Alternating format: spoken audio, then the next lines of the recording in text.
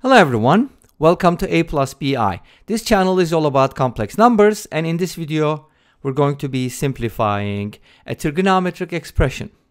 Now this problem comes from one of my viewers, NobodyMan181, and we're going to go ahead and prove this identity. So pretend you don't know what it is. Let's go ahead and prove this, or find out what this expression is equivalent to. Okay, so we have cosine squared z plus sine squared z. Obviously we can approach this in different ways. One of the approaches that I'm going to talk about will be using a very important formula, which is Euler's formula, or you can call it the polar form. So what do we know about the polar form of a complex number? If you have something like e to the power iz, you can write it as cosine of z plus I sine of z, right? And then if you replace z with negative z, you get e to the power negative iz, and then the cosine of negative z is the same as cosine of z, but sine is odd, so it's going to bring a negative sign. Okay, cool. So what do we get from here? We can go ahead and use these two equations, like add them side by side and cancel the sine z, and we get two formulas from here. One of them is cosine z equals e to the power iz plus e to the power negative iz divided by 2.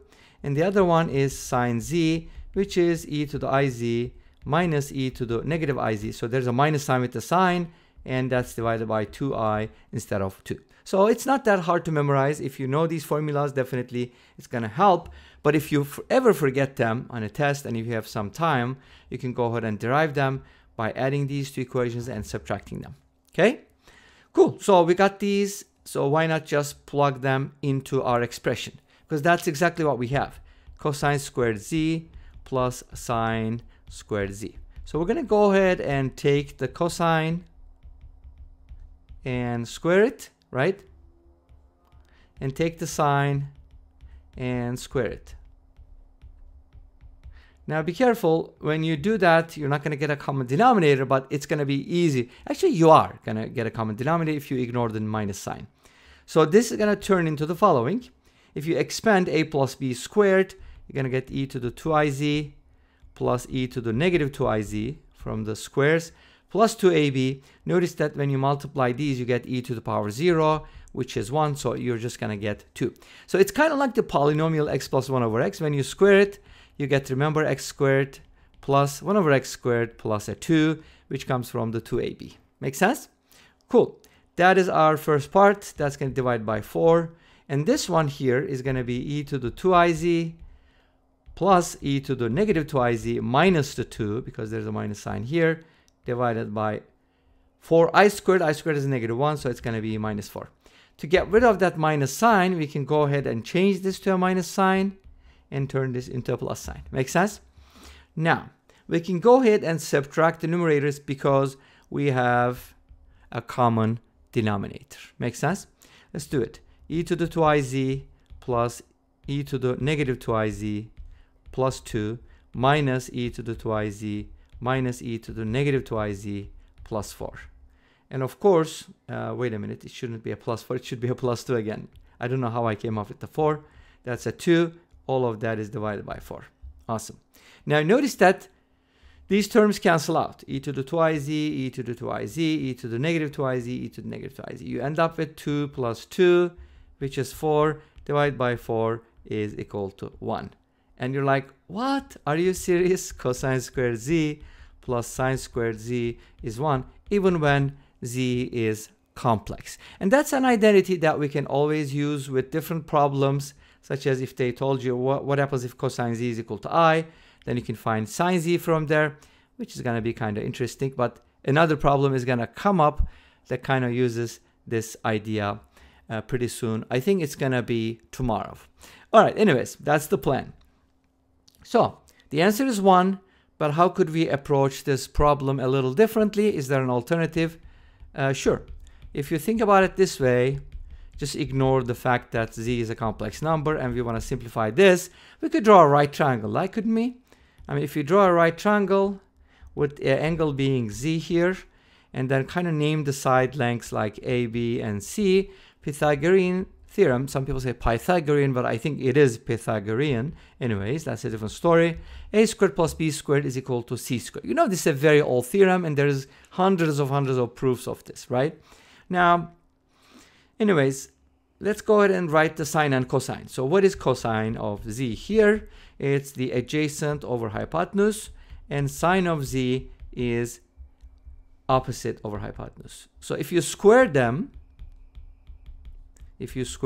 and add them, you're going to be getting b squared over c squared plus a squared over c squared. And that's going to be b squared plus a squared over c squared.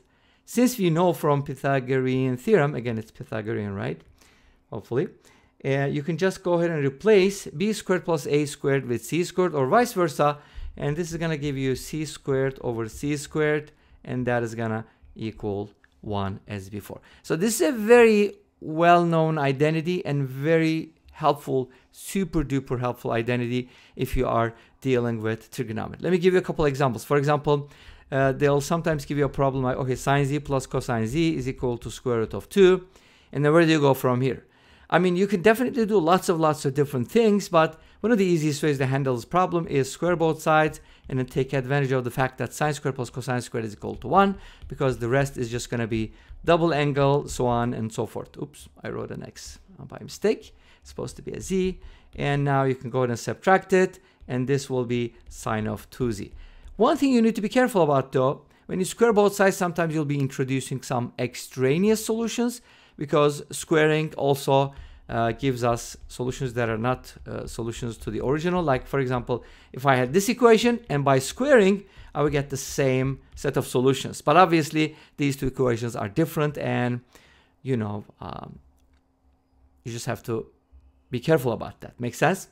Okay, so this is basically the second way to approach it, and I'm kind of thinking about, given that this cosine z plus I sine z is equal to e to the iz, and cosine z minus I sine z is equal to e to the negative iz. You could also do the following. I'm thinking about it, like maybe an alternative method. Suppose you don't know those identities, square both sides on both equations.